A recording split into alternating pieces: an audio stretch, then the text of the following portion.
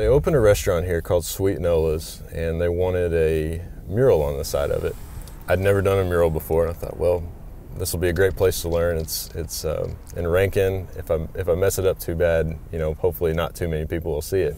They pretty much just let me run free with it, and I gave them some designs, and this was the one they liked the best. And do you get paid to do this?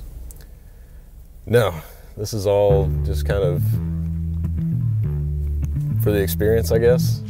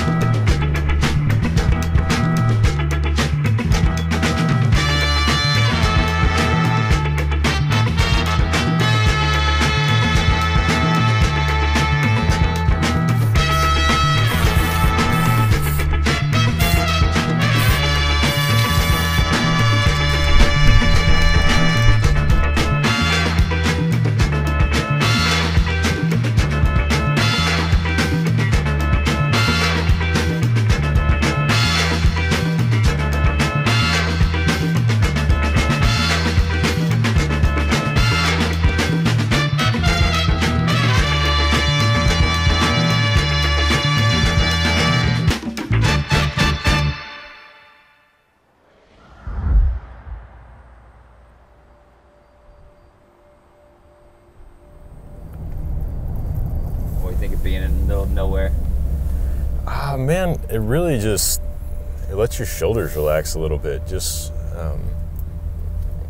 it's very minimalistic. You don't worry about as much stuff. You know, there's the sky and the scenery, and you know, you can see for miles, and it's kind of a metaphor for, you know, West Texas sort of prioritizing what's important in life. And the sunsets are awesome too. That's definitely one of the best parts about living out here.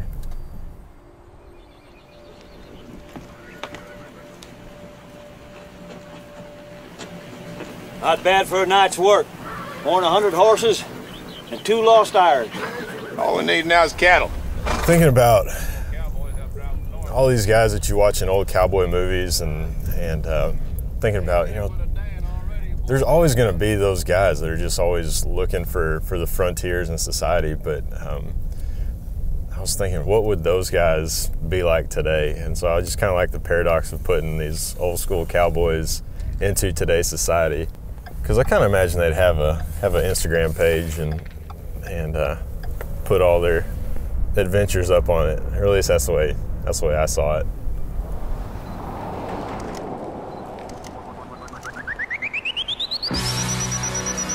What are you doing?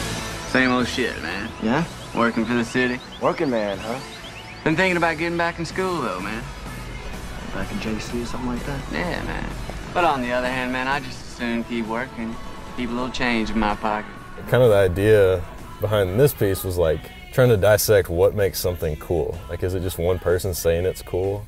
Or is it like people investing in their community and like being part of this culture of making something a place where somebody wants to visit?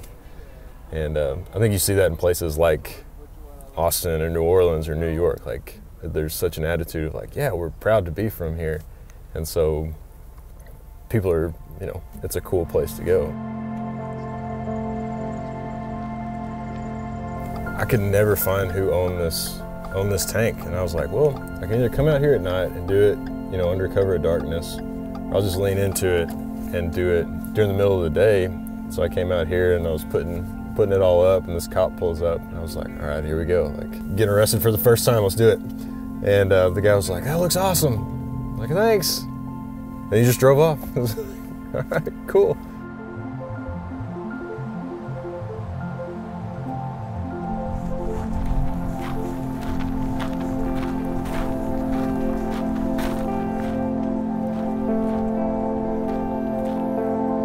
We shall not cease from exploration, and the end of all our exploring will be to arrive where we started and know that place for the first time. And I think that that's kind of how I view my own journey and my own artwork, is that the more I travel and the broader my horizons get, you know, I really gain a new understanding for a place that I've known my whole life. And I think part of this mural project is sort of a love letter to kind of Texas and the Texas sense of humor and kind of what makes it unique.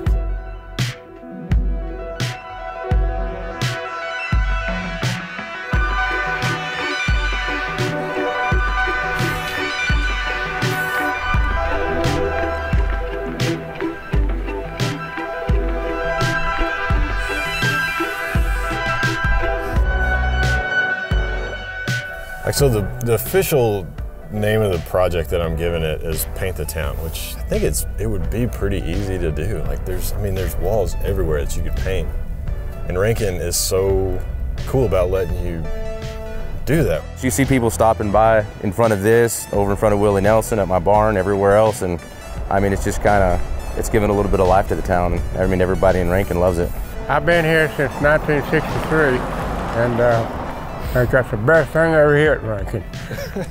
Yeah, I've got more walls and ideas lined up than I have time to get out here and execute them. I need to hire somebody to help me with these. And then that John Wayne picture down there, I got a nephew that's 7 years old. I got to tell you, he's got to stop and look at that thing every time I go by. Well, yeah,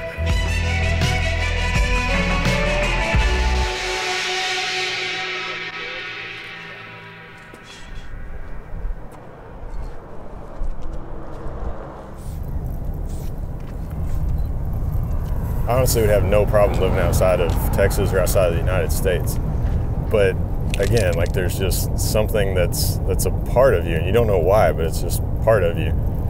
And maybe that's what this whole project is about, is trying to find that Texanness within you. And Steinbeck calls it, there's a Texas mystique, and it most closely approximates a religion, and there's just no real way to describe it. You can take your experience and tell that unique perspective that only you could say. Within you telling something so specific, it becomes the story of a lot of other people, because it's unique, but then it's not, you know?